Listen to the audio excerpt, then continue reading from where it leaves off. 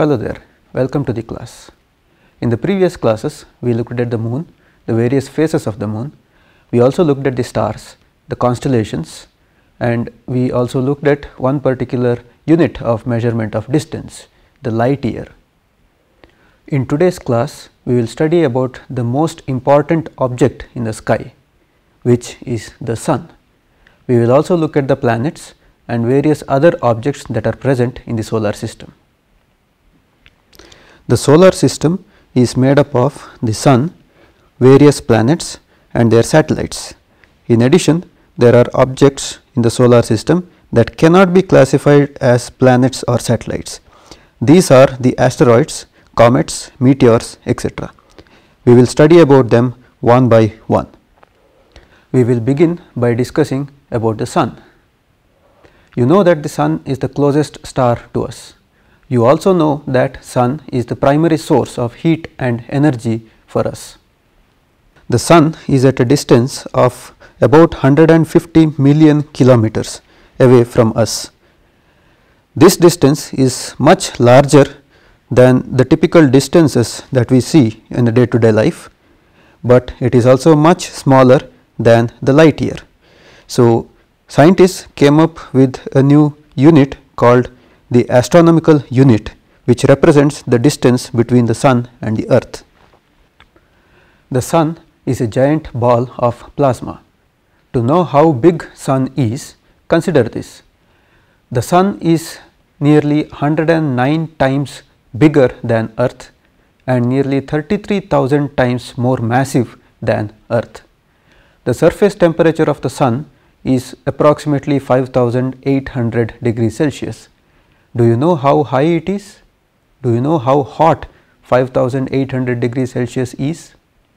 For comparison, human body temperature is approximately 37 degrees Celsius. Water boils at 100 degrees Celsius. A red hot iron you see at a blacksmith's workshop is roughly 600 degrees Celsius. The flame of a candle is about 1100 degrees Celsius. The gas stove in your kitchen can produce flames that are as hot as 1500 degrees Celsius. The surface of the sun is more than 5 times as hot as a candle flame.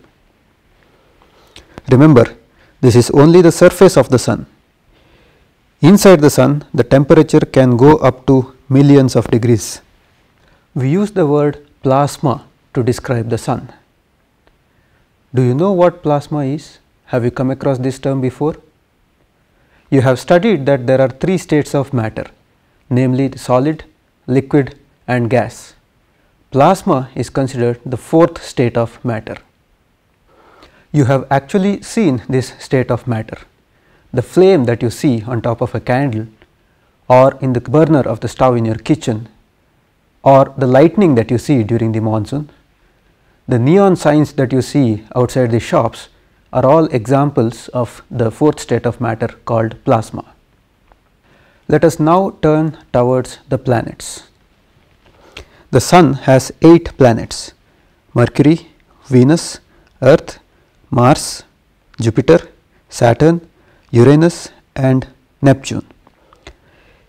In addition to the 8 planets, there is also Pluto, which till a few years ago was considered a planet, but a change in the definition of the term planet caused it to drop out. We will now look at these planets one by one. In the night sky, you might have seen some objects that appear bright but do not twinkle. These are the planets. Just like Earth, these planets do not emit their own light. They in fact reflect the sunlight that falls on them. The planets move around the sun in specific paths called the orbits. The time taken by a planet to revolve once around the sun is called the period of revolution. Each planet has its own orbit. The size of the orbits are also different. In fact, some of the orbits are tilted with respect to other orbits. This is the reason why the planets do not collide while they move around the sun. Planets also rotate about their own axis, and this rotation causes the days and nights on those planets. Different planets in fact rotate with different speeds, and hence the days and nights are of different lengths on different planets. We will now look at these planets one by one. We will begin with the planet Mercury, which is the closest to the Sun. Mercury is in fact the smallest planet in the solar system. Since Mercury is very close to the Sun, it is not very easily visible in the night sky. In fact, the Mercury is about 2.6 times closer to the Sun than the Earth is, and it takes about 88 days to orbit the Sun. To spot the planet Mercury, you have to look very close to the horizon, either just after the sunset in the evening or early in the morning just before sunrise. This is because the planet Mercury is visible only for a very short duration just before sunrise or just after sunset. Let us now look at the second planet in the solar system, Venus. Venus is also our nearest neighbor, and hence it is one of the brightest planets visible in the night sky. Venus is about 108 million kilometers away from the Sun, and it takes approximately 224 days to go once around the Sun. This means, looking from the Earth, Venus appears to reverse its direction once every 584 days for a period of 41 days. This is called the retrograde motion of Venus. Interestingly, Venus rotates about its axis in a very slow fashion. One day on Venus lasts about 243 days on Earth, which means a day on Venus is longer than 1 year on Venus. Venus is nearly as large as the Earth itself. Venus, just like Mercury, is visible only for a short duration just before the sunrise or just after the sunset. However, unlike Mercury, it is very easy to spot Venus because of its brightness. Here is an assignment for you. What color are Venus and Mercury? Also find out how many satellites do Mercury and Venus have. We will now look at the third planet from the Sun, which is our home planet, the Earth. It is also the only planet that harbors life as far as we know, and hence it becomes our duty to protect Mother Earth. We will now look at some facts and figures about Earth. As we discussed earlier, Earth is about 150 million kilometers away from the Sun. Earth revolves around the Sun in approximately 365 days. Also, Earth rotates about its axis once every 24 hours. Interestingly, Earth's axis of rotation is tilted by 23.5 degrees. On Earth, we see a lot of geographical features. We see mountains, rivers, oceans, deserts, ice caps, etc. Earth also has a weather system. We experience hot summers, cold winters, some places experience very heavy rainfall, some places experience snowfall, etc. Do you know why this happens? This is due to the rotation and revolution of the Earth.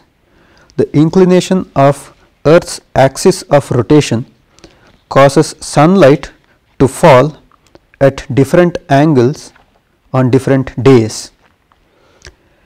Hence, some days are hotter and some are cooler. This tilt in the Earth's axis of rotation leads to what we call as equinoxes and solstices. Let us see what these are. We will now look at this diagram. This diagram shows the position of Earth at 4 different times in an year. We have marked the position of Earth during the solstices and equinoxes. We will see what these are. Solstices are those days when the Sun appears at the northernmost or southernmost points in the sky. This can happen twice in a year, once in June and once in December. Equinoxes are those days when the sun is at the highest point possible in the sky. Equinoxes too happen twice in a year, once in March and once in September. Notice that these events divide one year into 4 approximately equal parts. We observe the solstices and equinoxes because of the tilt in the Earth's axis of rotation. During the June solstice, the North Pole is tilted towards the Sun, and hence the Sun appears to be at the northernmost position in the sky. During the December solstice, the North Pole is tilted farthest away from the Sun, and hence the Sun appears to be at the southernmost point in the sky.